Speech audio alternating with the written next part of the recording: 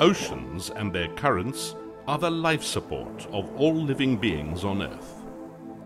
The Benguela upwelling system off Namibia's Atlantic coastline is one of the most productive fishing grounds in the world. Ensuring a healthy Benguela Current marine ecosystem is the key to success of all life in Namibia. A lack of awareness and understanding of Namibia's marine resource management may result in an unfavorable public perception of the predominantly good and positive strides made in protecting the sustainability of marine ecosystem resources. Why is it that the science of climate change and its direct effect on Namibia's marine resources is largely unknown and unexplained to most? These are the voices taking us on a journey into the Benguela Current large marine ecosystem.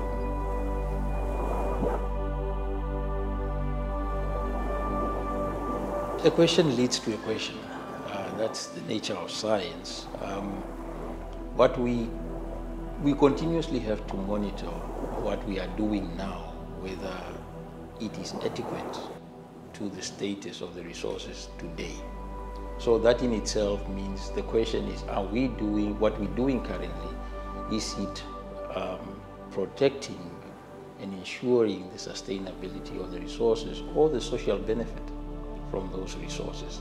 So that will always be the question. There is so much we don't know in the ocean, and I mean, if we don't even know much about the rocky shore, so just imagine the deep oceans. There's lots of opportunities, scientific opportunities that will contribute in this regard, that could be zoned in on this preserving a healthy ecosystem and managing the Benguela Current, for that matter, as an ecosystem. Well, our marine resources are very important for every individual, and I'm not talking about fish here. Fish, of course, all we can eat, but every marine animal is part of the ecosystem and has a function. And some things that many people probably don't know is that phytoplankton, that's the little plants in the sea, that they produce more than 50% of the world's oxygen.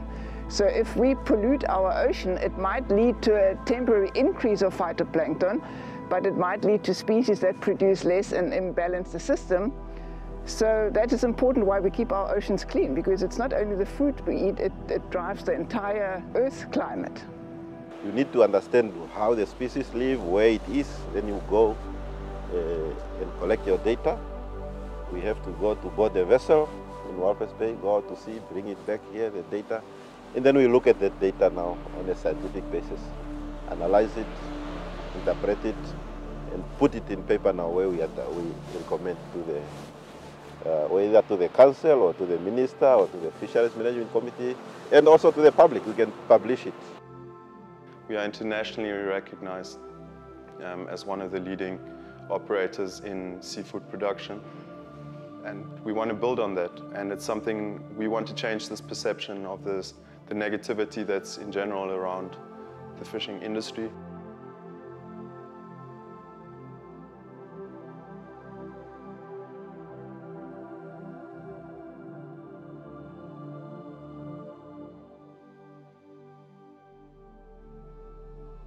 Namibia's Benguela system supports rich fish stocks of sardines, anchovies, horse mackerel, other small pelagic fish, as well as zooplankton and crustaceans. Among the most abundant species are anchovies and pilchards, which suffered from intense overfishing during the 1950s to 1970s. These now largely depleted populations in turn need to support a large biomass of larger fish, seabirds, and marine mammals. Can the ecosystem be supported to ensure their full recovery? The part of the ocean that is the water, that would be pelagic, and it's actually all fish are actually dwelling within the pelagic zone. If you are standing on a beach and you look horizontally across or over the ocean, you would be looking over a pelagic zone, but the immediate zone would be what they would call the neretic zone. So that is about from the shore to where the water is 200 meters horizontally into the ocean. And beyond that, there will be oceanic zone. But one can look at it also vertically from the surface to about where the water is 200 meter depth. That would be epipelagic zone. And below 200 to 400 meter, that would be mesopelagic. 400 to 1,000 meter, that would be benthopelagic. And below that, from 4,000 deeper, that would be pelagic. So that's the deep of the deep. But the only zone that you can separate from pelagic would be the demersal zone, or the benthic zone, which is basically the bottom part of the ocean, where some species also dwell and bury themselves within the mud on the bottom. The species that we find, so basically all the fish species are within these zones. Within the epipelagic zones, that would be the sardine, the anchovy, the round herrings. Those are the common species that we get here. As you go deeper into the mesopelagic, you will be talking about the horse mackerel, which is probably the most popular at the moment. And deeper than that would be lanternfish, and so in the mesopelagic zone. But species as sharks, angling species, the snook, the kapalyo, those are also dwelling within the epipelagic. That's where they feed. Seals feed within the epipelagic zone. Whales and dolphins also feed in the same zone.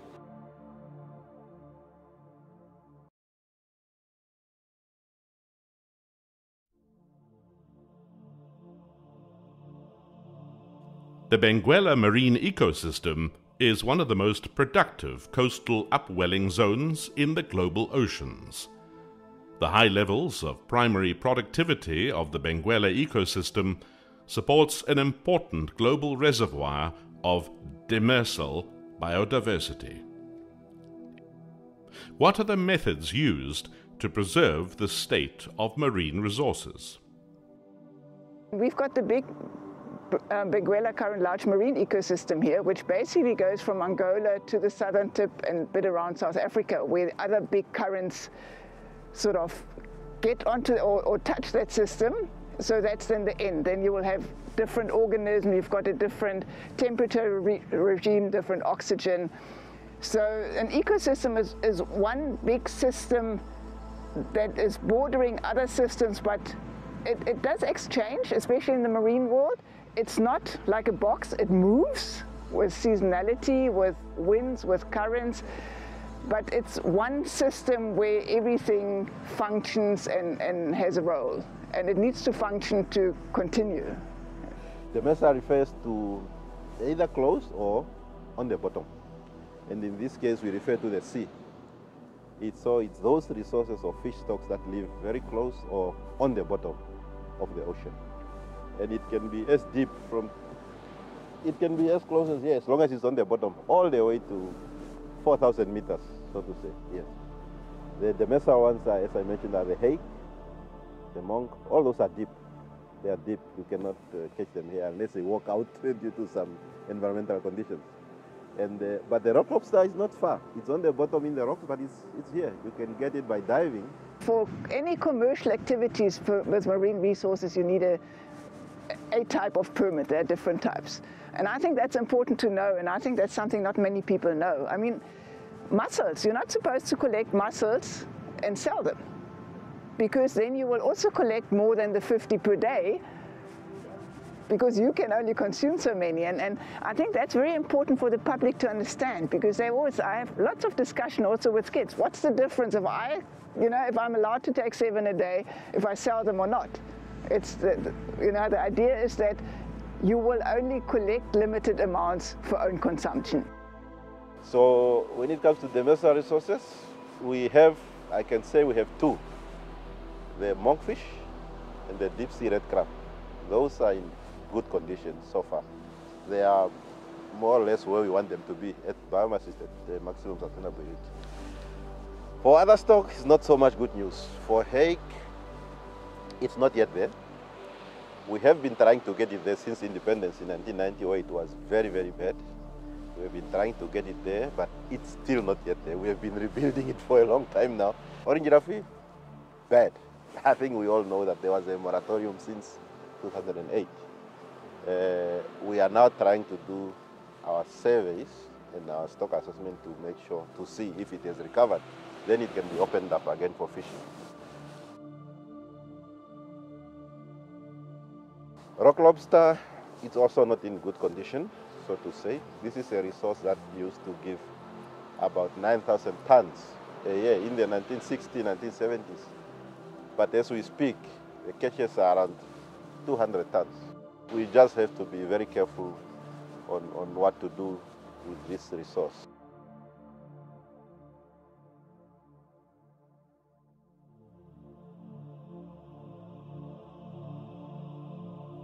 In 2013, the governments of Namibia, Angola and South Africa signed the Benguela Current Convention, an environmental treaty that established the Benguela Current Commission to ensure sustainable use of the productive but vulnerable shared marine resources and to monitor the marine environmental biodiversity and ecosystem health. How can fisheries management measures ensure a healthy marine ecosystem? Okay, the Benguela Current Convention, that's the BCC, it's a convention that is signed between South Africa, Namibia and Angola, and that is to have a joint management on shared resources in the Benguela large marine ecosystem. Countries or fish and resources do not or doesn't know boundaries, but we are shared some of those resources. For example, hake, we're sharing seals, lobsters. There's a lot of resources that are shared among the three countries, and BCC was established to do joint management on these resources. Now, with fisheries, we cluster and group the large-scale fisheries, the commercial fisheries, the small-scale fishermen, community-based, and also mariculture into fisheries. And the objective of this project, national and regional, is to build resilience. 40 years of information that we have collected, and that's the basis on which decisions are made. Every time that we make an advice to government, we have to reflect over those years as to whether that actually reflects on the growth and the development of the stock. So that gives us an idea what should be a healthy state in our ecosystem. TAC means total allowable catches. It's basically a limiting amount that we recommend as scientists, and the minister has to set for the year that is what can be caught based on the status of the stock, on the biological sustainability of the stock. So it's a limiting factor so that the fish do not get depleted. We do surveys, scientific surveys, that we collect on our boats, our scientific research vessels. We go to sea and we measure the quantity, how much fish is there in the water, by using instruments or techniques that help us to quantify the volumes. And that helps us to inform our manager how much fish is out there at a given time. We are constantly monitoring what's happening with the product. I mean, sizes. Every fish that gets landed by us gets graded into 9 or 10 different sizes. So we know exactly if there are trends of smaller, larger, medium fish. Because it affects our markets, we have products for every different size of fish. One fish, a large fish, can be cut up into 3 or 4 different parts that go into 3 or 4 different countries. That's how extensive our planning is. Our work, we as Namibia, not me personally, on a blue economy policy, because the marine spatial planning is identified as a tool to achieve the blue economy. And it's actually international, it's a huge thing, the marine spatial planning. And Namibia is really on the forefront. You know, we just launched a MSP guide through IOC UNESCO where Namibian examples are in the international guide. It's a very, very successful story that Namibia has built up. Factories are standing there, people are there. These jobs just need to be maintained as long as the resource exists.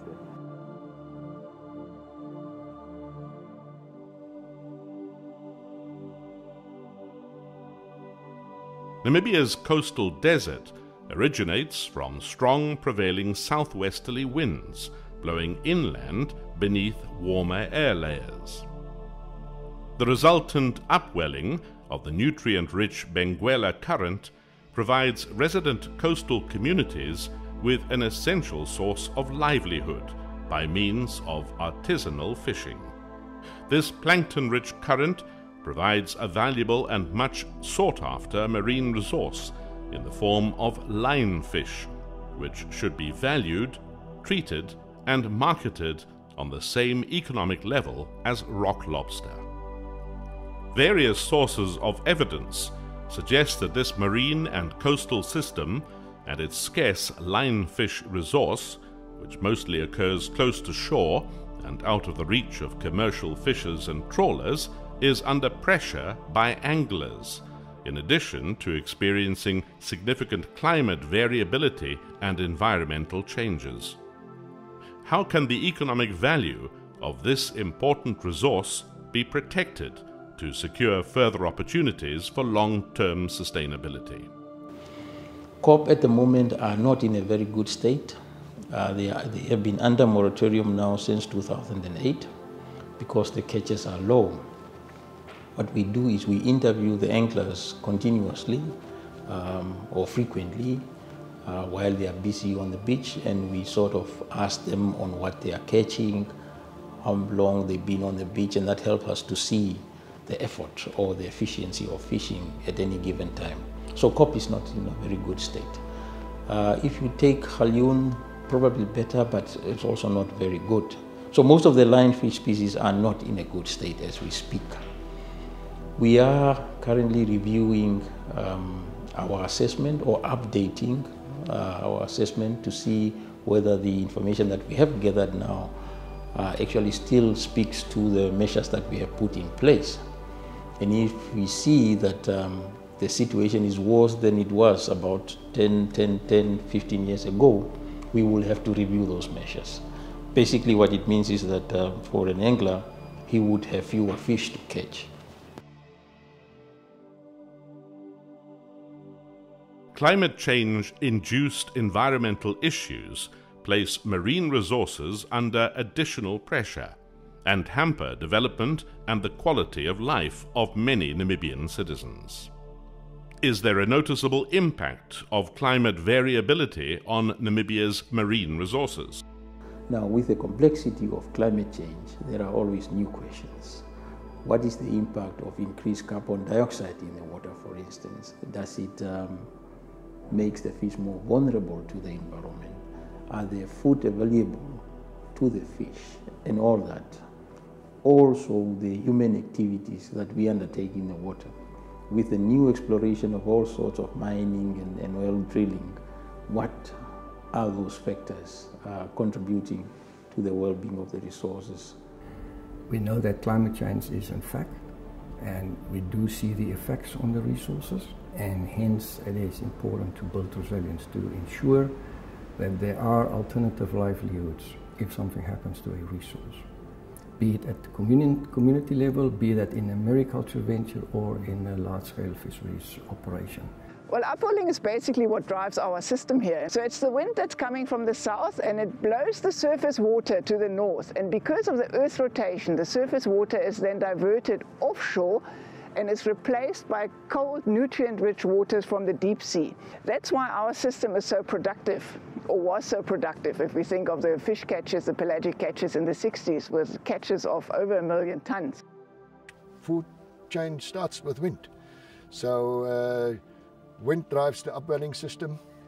The upwelling system feeds the plankton, and that is what our oysters eat. Walvis sits in the middle of the low oxygen area, the natural low oxygen area, while Luderitz is in the middle of the upwelling cell, which constantly replenishes the oxygenated water from the deeper waters. So they get their constant supply of fresh water from the deep ocean, while in Walvis Bay it's much calmer, and especially in the bay. And there's much more primary production that rots, leading to these sulfur eruptions. Walvis Bay farmers, for instance, are affected by sulfur eruptions and red tides. So when they have these bad times, they prefer to keep stocks in Lüderitz. But eventually, when weather is good again and these crises are over, then they take their stocks again. So definitely, our core business is the weather problem. And a big problem I have on Mercury is the heat. You know, I record more and more days where the temperature is above 25 degrees, and a penguin cannot withstand that for extensive periods of time, for more than a few hours, and they have to go to sea. And then all the eggs and chicks are basically lost. With the kelp gulls take the eggs, and the small chicks and the bigger chicks run away for shade because the parents are not there. And within a matter of a morning, a whole generation of penguins are just wiped out.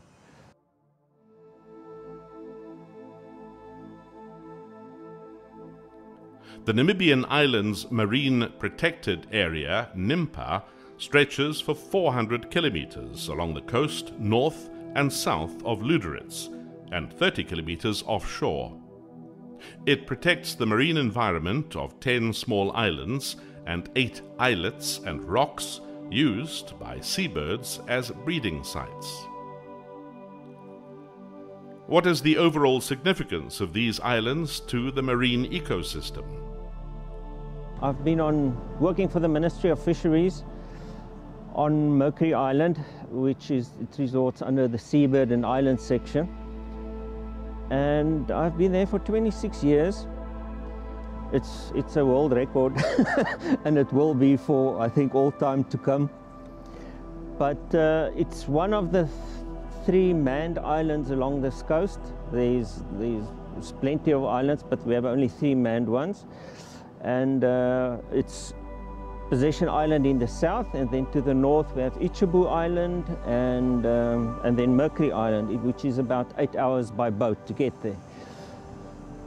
So it's a 2-day trip coming and going. It's a small little, it's a 3-hectare rock basically.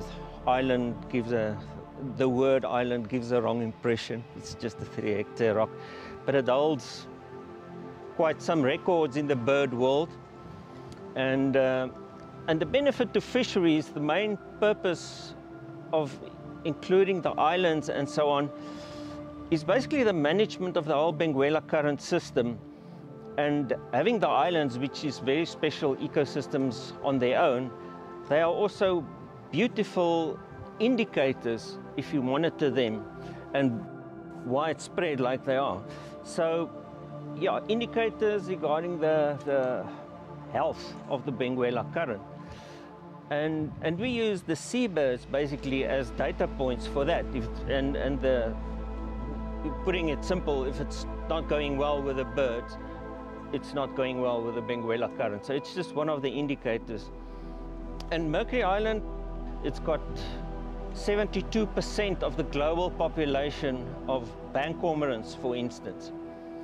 And 81% of the local population. So you can imagine just a small oil spill close to their feeding grounds or whatever, and that species is basically gone.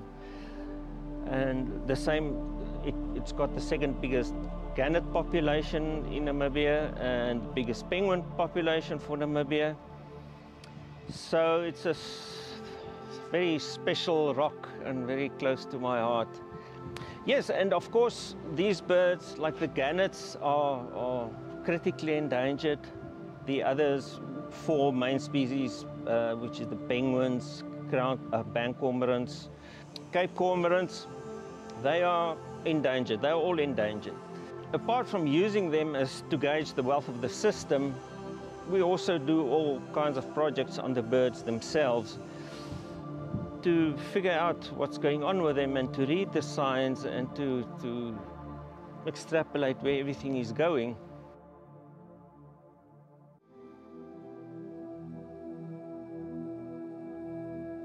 Namibia ranks among the top 10 fish-producing nations globally.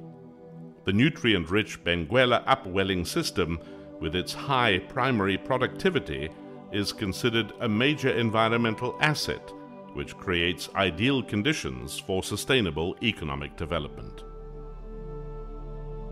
How can the marine environment be preserved for sustainable socio-economic development? It's basically unlocking the economic potential of the ocean, but the blue economy is, it must be sustainable. Environmental sustainability is a huge focus in the blue economy. It's actually environmental sustainability, social equity, and inclusiveness, I think, are the three. So it's to optimize the economic benefits of the ocean without destroying it, and also not only for certain individuals, but for Namibia as a whole. There's a lot of data that gets captured also on the quality of fish, the temperature of the water. We need to also, being IFS certified, which is International Food Standards, we need to be able to trace a problem back to the day the fish was caught. So there's a lot of data that gets captured basically. So for example, if there's a funny parasite or something that ends up in a customer in Monaco, we need to be able to trace it back to the day it was caught, by what vessel.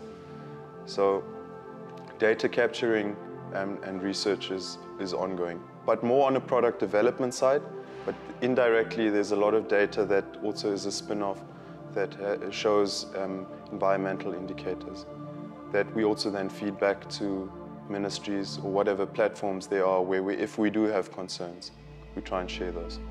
We collect samples also from the industry. When they go out fishing, they come back with the fish, and what they offload at the factories, they send us samples, and that helps us to see the sizes of the fish, the type of fish that they see, and that helps us to understand whether we are seeing a range of sizes, because that's what we want to see in a healthy population.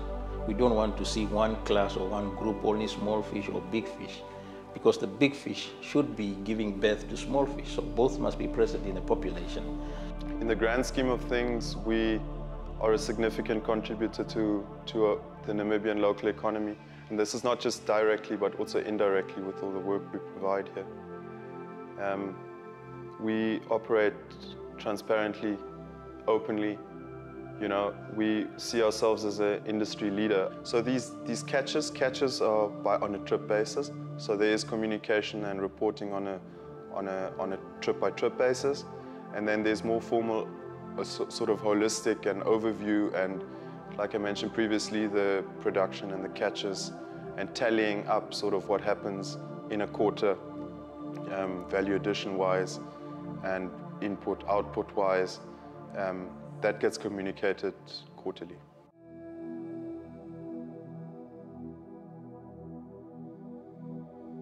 Namibia's fishing industry is well known for its world-class capabilities in handling, packaging, distributing, and marketing its marine products. Are there mechanisms in place to monitor the industry effectively? Fisheries inspectors are not on board all the time. There are fisheries observers who are on board on each vessel. But the inspectors do go for routine inspections to see. They board the vessels, they check the net, they check the areas where you are fishing. But there is also a system called vessel monitoring system, which is here. All the vessels are being monitored. If you encroach on the area where you are not supposed to be, it's being monitored, and you can be heavily punished in that regard. A bycatch levy, there's a levy on bycatches, that if you catch them, you are going to pay a certain amount. In that way is to deter, to try to encourage them to avoid not catching it. So the majority of the hake we catch is trawling. The TAC of it's 146,000 metric tons for the year, of which basically 90% gets caught by trawling, and that is bottom trawling.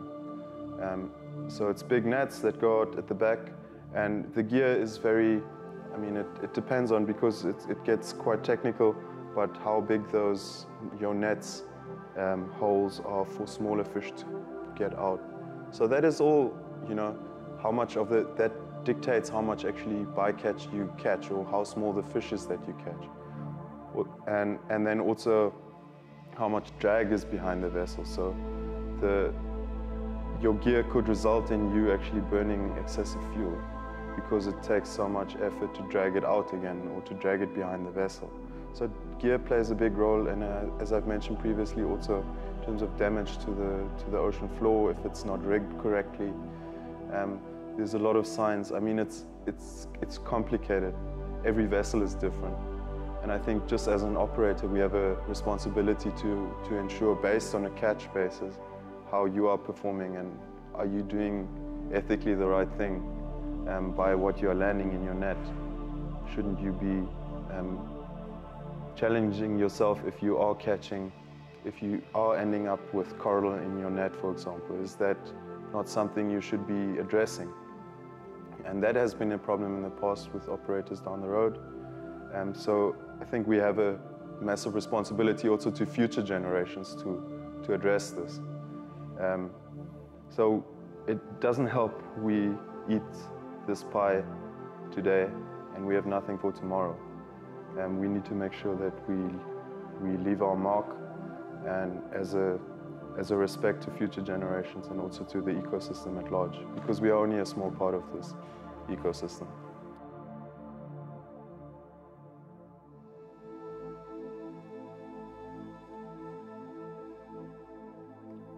An ocean-literate person is able to understand the importance of the ocean for humankind, is able to communicate about the ocean in a meaningful way, and has a more responsible and informed behavior towards the ocean and its resources.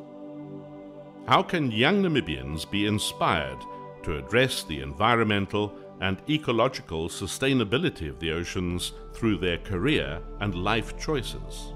Ocean literacy, it's a study about ocean so that we can conserve it. It's for conservation purpose, that we enhance the learners so that they should understand completely that the ocean needs to be conserved, and the resources within the ocean needs to be sustainably utilized. You know, there's a lot that your child can learn outside the four walls of your house, but we feel that the education process starts with everybody that is connected to us. So we feel we have a responsibility in-house to make sure our people are skilled, our people know why they are doing things and what the impact of their doings are. So in many instances, it's an education process, and it's an education process that you make sure starts at home. And it rubs off on the industry, because we are, as a SeaWork, basically operates and catches or lands and works about 15% of the hake resource, and that is a big chunk. And if we can convince our competitors to do something right that they maybe are doing wrong, then we've already done quite a big thing in the big scheme of things. So there are formal ways of reporting as required, but we also feel that we are quite influential in setting trends that have an impact on making sure future generations are educated and know that it's important that we protect our resource. We really want to grow the education center. I think there's a lot to learn and a lot that people don't know about animals that they can see from their coast. I mean, you walk down the beach and you'll see bottlenose dolphins. And it's an incredibly abundant ecosystem. You got there, I mean, you saw the hundreds of thousands of cormorants out there today, dolphins everywhere. I mean, we came back on the boat the other day and it was just like whale, whale, whale, whale, whale. You can go out on days and there's 15 boats, inboards, outboards, like loud engines. You do get dolphins that are boat happy. They'll come, they'll jump, they'll play. The heavy sides can be very playful.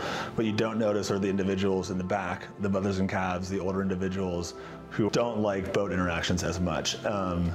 So kind of explaining that to them, maybe keeping a little bit of distance, don't stay with groups too long. If you see their behavior change or they're trying to rest, respect that. The other day there was a mother and a very small calf humpback whale out there. So I called on the radio and I said, hey, it's a mom and a calf. Try and approach slowly, don't stay around too long. Maybe like let 1 or 2 boats in at a time and then just take turns. And they're all very good about respecting that. They appreciate the wildlife as much as we do.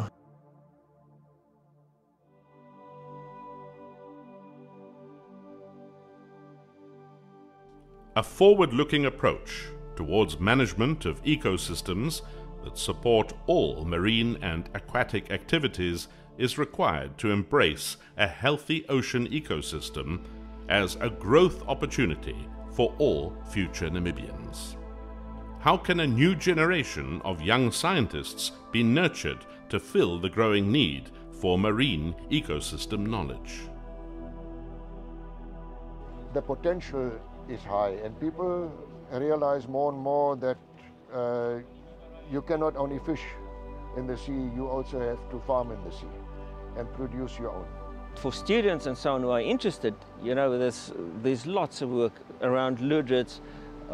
We've got these 2 islands as well. They are monitored once a month, they are counted. There's work that could be done there. There's Halifax Island with quite a good penguin population. So it's nice if you enjoy working with nature and in nature. Spend time in the marine environment, get to know your marine environment, because there you develop your interest and you see yourself how you fit into the system. And once you have that sort of natural relationship with the environment, you understand better what you want to study and how you want to interact with the system. And that gives you the basis why you want to protect it, because then you know the importance of the system and how it can be part of our life for a much longer time. Our task today is to protect it, that also the coming generations can as well have a part or be part of this ecosystem. And its importance can never be overemphasized. It regulates our life in terms of supply of resources to our life. Fish is probably the only protein source that will be, in a longer sense, be more sustainable for our existence.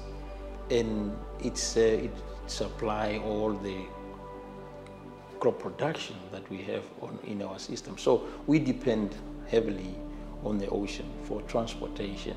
We need to protect the oceans because the oceans are basically the drivers of the world. There's so much more space to pursue careers and to investigate and to do good science on what is lacking, and the opportunities are there. Get kids interested in science at a young age. Stop letting your children sit in front of the computers and in front of the television, and get them out there, let them experience the world, the environment. I think that's the best way to get a kid interested in science. At least that's how I got interested in, for example, the ocean. I was constantly at the beach, I was constantly in the water, and yes, so I just wanted to know more detail.